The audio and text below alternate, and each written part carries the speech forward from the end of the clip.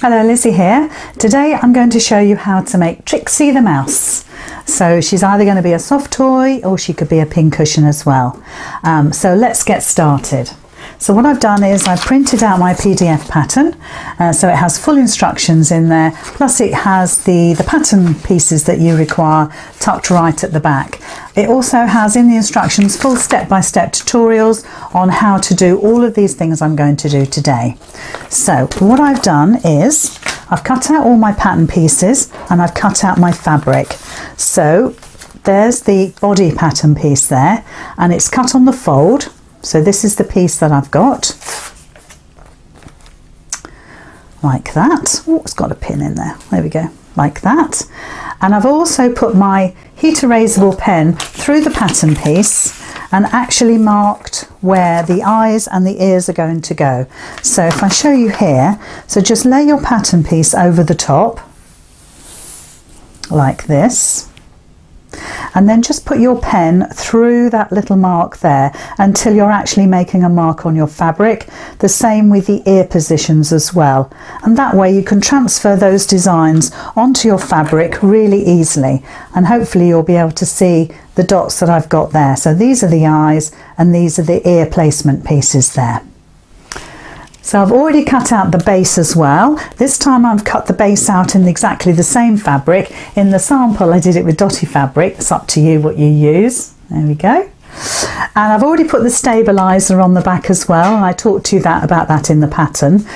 So it's up to you whether you use a stiffened stabiliser there and interfacing. This is really quite stiff, or just leave it as a soft bottom. And I've also cut out the ears, so you need 2 pink ears. Let's just show you the pink ears, and you need 2 outside ears as well. Now I've used contrast fabric for the back of the ears, but that's entirely up to you whether you do that or not. So there's 2 pieces of like batik fabric to go on the back of the ears, and of course the base could have been the same. So the first thing we're going to do is we're going to stitch the eyes in place. And oh, by the way, I've made a tail as well. Now in the pattern I didn't include a tail, but in hindsight I thought, well, you know what, it'd be good to show a tail on the video. So I've just done a little bit of plaiting with embroidery thread to make a tail, and that's in cream, but it could be in black or grey or brown. So the first thing we can do is do the eyes. Now the eyes are just a French knot. So if you get some black embroidery thread or dark grey, it's entirely up to you what colour. I've put a knot on the end. So all I'm going to do is bring my knot to the back of the fabric, and I'm going through the eye just there. Hopefully you can see that okay. And the knot then anchors that on the back beautifully. And then all I'm going to do, and I'll have to put the fabric down to do this, is to actually get hold of the thread with my left hand. Obviously this is the opposite if you're if you're left-handed. And then all I'm going to do is wrap my needle around the thread 3 times. You can go 4 if you want. And then I'm just popping that needle just back nearly to the same hole, but not quite, and just popping my needle through and pulling that thread through. And as you do that, it makes a lovely knot.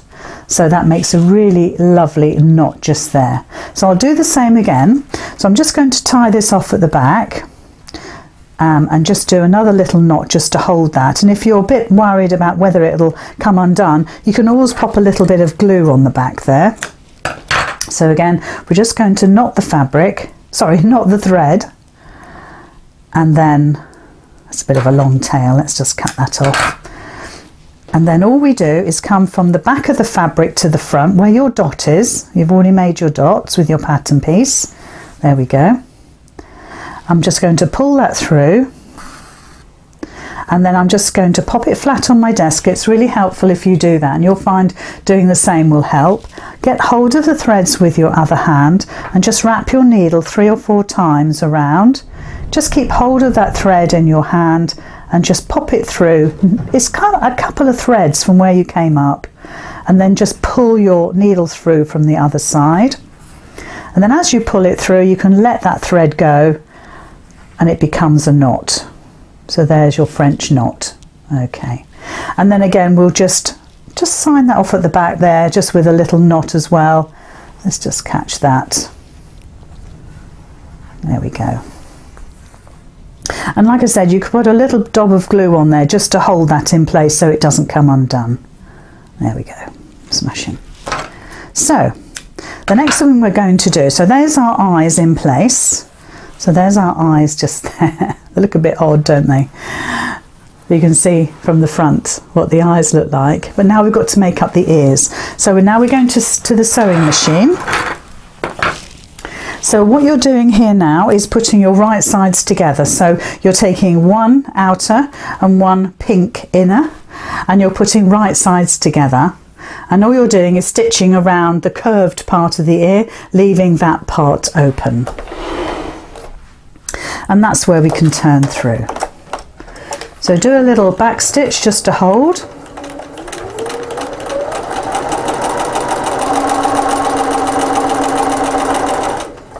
And if you need to put your needle down and turn your fabric, you can do that. There we go. It's great if you have that facility. So there's one. So we'll just do a little back stitch to hold. Same again. And right sides together. Little back stitch.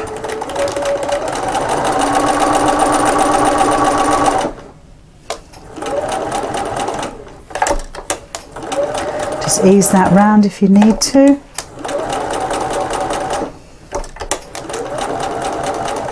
So I'm just anchoring my needle down and lifting up my foot and swiveling my fabric, just a fraction, just a millimetre really. And the seam allowances are always 1/4 of an inch unless I say so. So there's our ears. So you could trim those back. Now you could use pinking shears just to take some of that bulk away.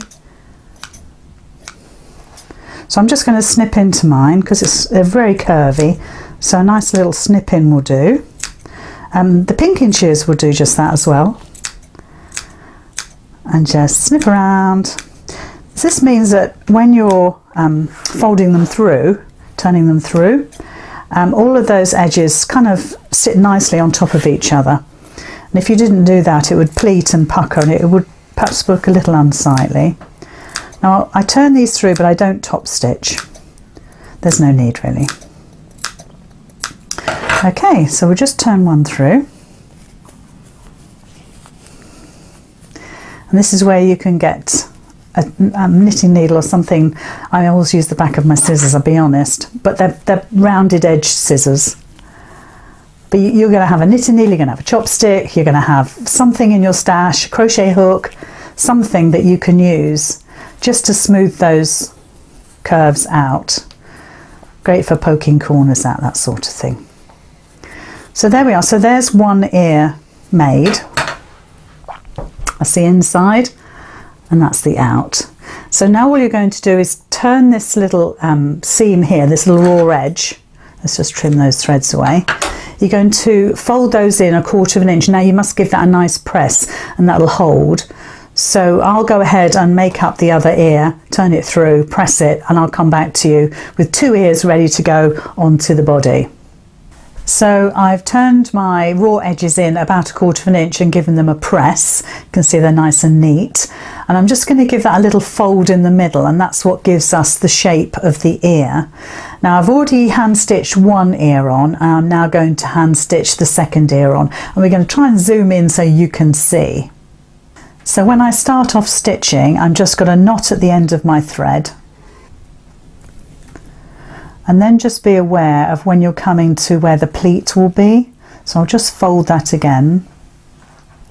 So look, now you can see where the pleat is there. And now I'm going to stitch through all of those layers. So just be aware that you're going through 4 layers of ear. So it's just picking up those layers and going through all of those layers. And just keep repeating that, so another little millimetre along, another little tiny stitch, and again. There we go. And you can put a pin in here if you want, just to help you. And what you're doing is just creating the shape of the ear. So I think that's probably my last stitch as the pleat. There we go. And then we can just carry on to the end. There we go. Do a couple of stitches just to hold those in place. And then with the same thread, you're now going to attach this to the body of the mouse, of Trixie. And the pink part needs to go right towards the eye. So if I bring that up, you'll be able to see. So there's my marks there, can you see? So the length of my ear that I've just stitched should fit where those marks are. And all I'm going to do, see that thread hanging out there? I'm just going to pop that in where that first mark is, and that'll attach it to the head. And then all you're going to do, if I show you here, I'll hold it up so you can see. So I've put each end of the ear against those black marks. So I'm holding that now in place. And I'm literally going to then stitch through all of those layers to hold that ear in place. So let's just quickly do that for you. And again, it's just slip stitches. And I start off with a couple of stitches just to hold it, because that's where, if anything, is where it will come undone. And then just follow the line. Now don't forget, you want this to be fairly secure, so little stitches to hold it all in place.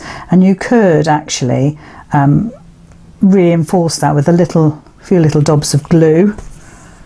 I suppose it depends what it's going to be used for, whether you think it's going to get a lot of use. Just make sure that it's really securely placed onto the head. So last couple of stitches here. Just make sure that end couple of stitches is nice and tight. Let's get another stitch in there. There we go. Pop your needle through, take it to the back and just fasten off those stitches there. And again, you could secure with a little bit of glue just to make sure that holds it in place. Do another little knot. I just make a loop and then just slip my needle through, and that makes a fairly secure knot. There we go. So there we are. So we've got both eyes and the ears. So now what we're going to do is put the right sides of the body together and stitch down to about 3 inches from that bottom edge. This is the bottom edge. So we're going to go from the tip of the nose down to about 2/3 of the way down the back. So I'm just going to pop that under the machine and stitch that. Keep those ears out of the way. You can find access to my Gold Club from my website. Sign up and you can connect to my Facebook Live events and join in all the fun my Gold Club members have on a weekly basis. And of course you get free patterns. See my Gold Club video on YouTube for more information. So I've pinned the body of Trixie together, and I'm just going to start at the tip of the nose and come down to where I've put a pin there. It's about 2/3. You want to leave 2 inches on her back for stuffing. So let's just start there. About 1/4 inch seam allowance again. Little back stitch. We really need to be careful here because we've got the tip of the nose to consider. So right down her back.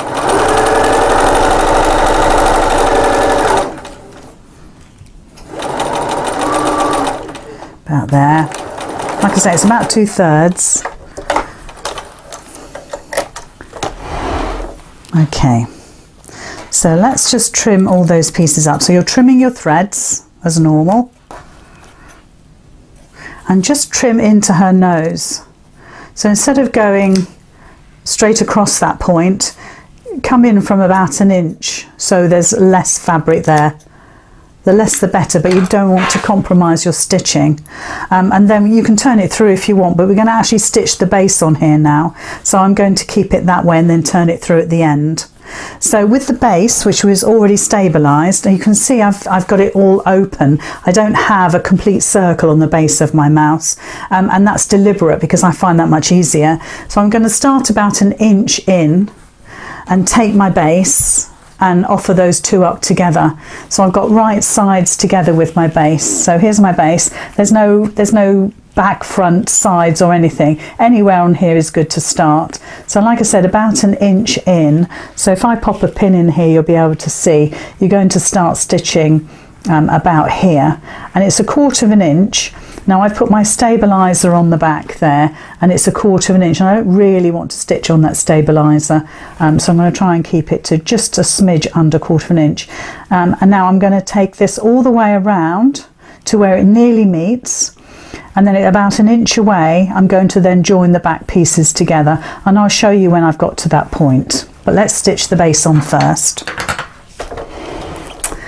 So just pop it under your machine,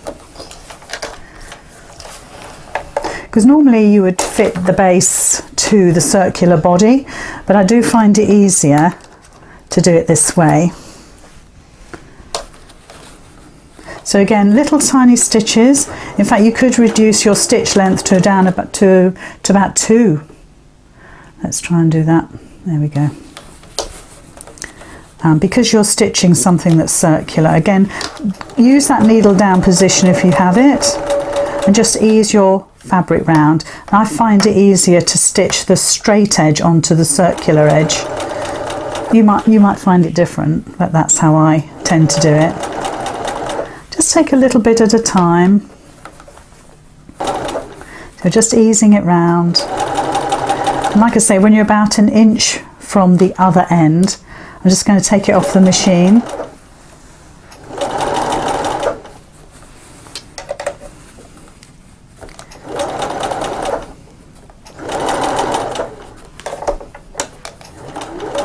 Just ease all those curves.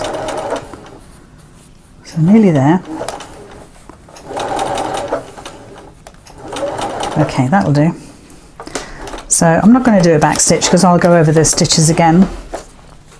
So now I've attached my base to my mouse, but I've got 2 loose ends. So if I show you here, you got like a little door flap there.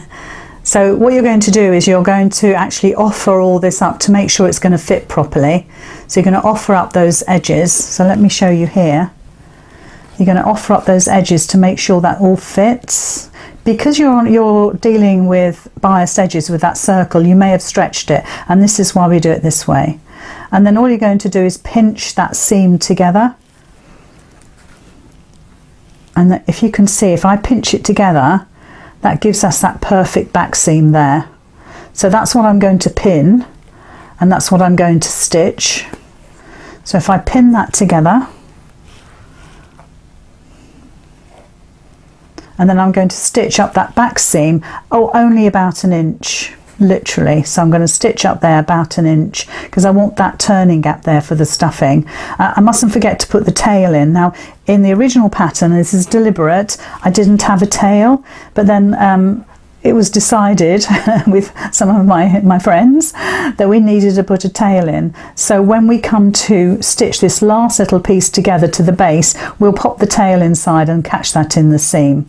So all I'm going to do now is stitch up that back seam. So just squish your base so it lays flat. Take your pin out. Do a back stitch so it holds, and literally you're going to stitch no more than an inch, a couple of centimetres. Okay, and then all we're going to do then is offer the whole lot up and finish stitching around there. And I'm going to attach the tail at the same time. I'm going to pop that in now. Let's pop it in here. So don't forget to put it inside the mouse, and try and get that on the actual seam so at least it's central. You could pin it. So use that needle down facility to help you again, and then we're just going to finish off, and again make sure that everything's lined up.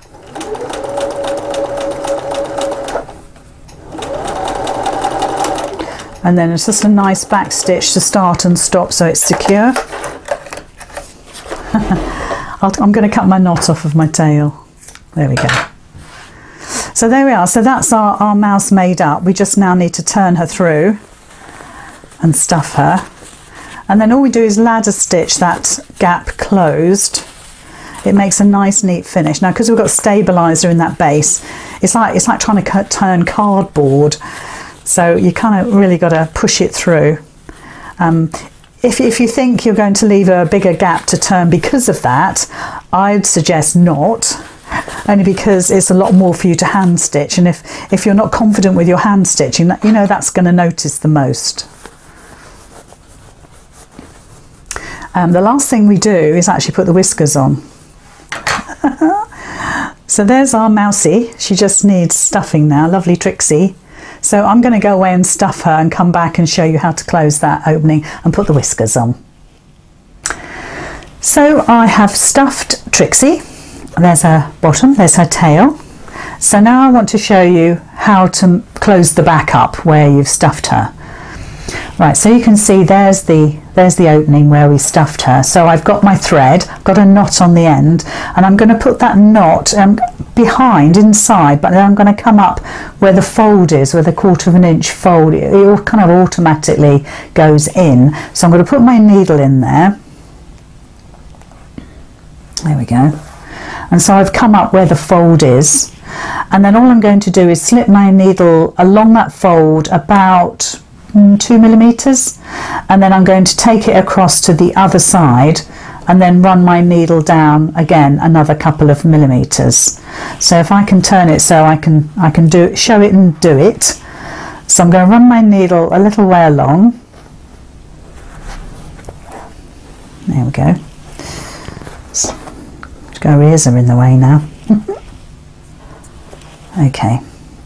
And then I'm going to come up the other side, and I'm going to come up within the fold of the fabric so you can't see the stitches, they're almost invisible. And then I'm going to run my needle along that fold again and across to the other side and along the fold,